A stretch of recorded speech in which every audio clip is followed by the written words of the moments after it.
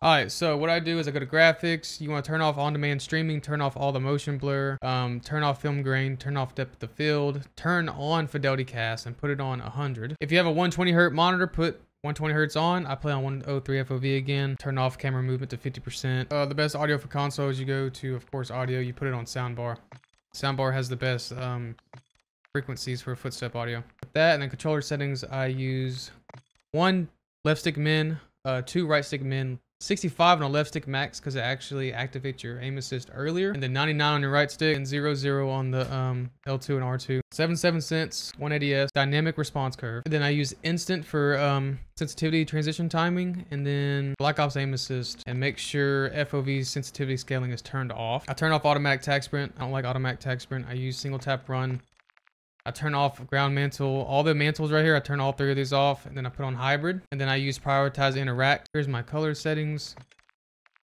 I use default, and then I use, oh wow, this is actually wrong, which is why it looked like crap yesterday.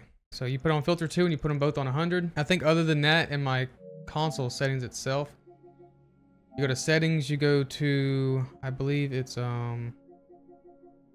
save data in game, go down to game presets, put it underneath performance mode, and then on accessories, make sure you have Bluetooth on, because the best response time from the controllers on PlayStation are actually not from wired controllers, which makes 0 sense. It's through Bluetooth.